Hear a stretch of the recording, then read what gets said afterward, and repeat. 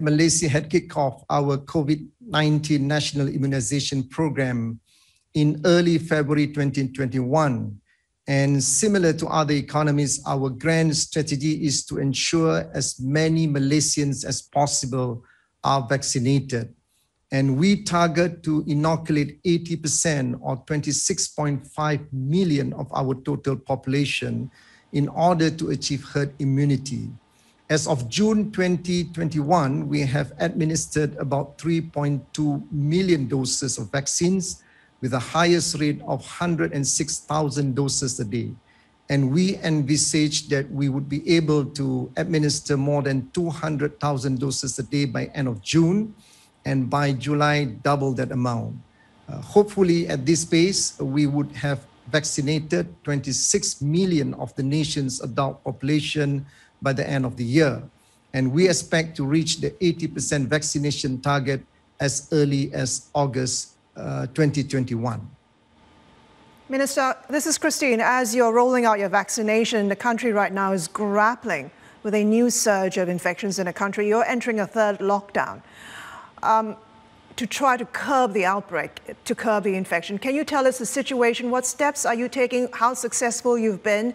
And whether you think you might have to extend the lockdown further?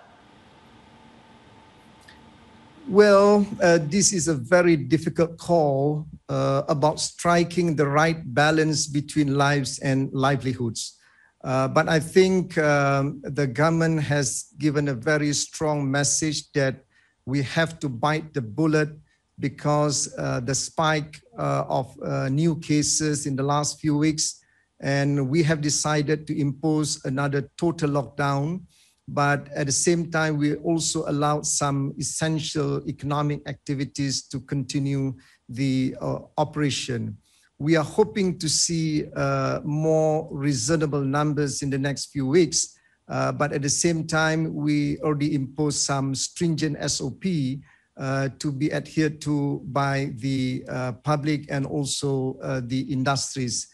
We are monitoring very closely the situation at this moment, and we believe this is the right thing to do because we need to give some space to our public health system to mitigate the situation in the next few weeks. So, sir, are you saying the lockdown might continue? Well, certainly lockdown is not the only solution. We are looking at a more sustainable solution, which is to accelerate our immunization program.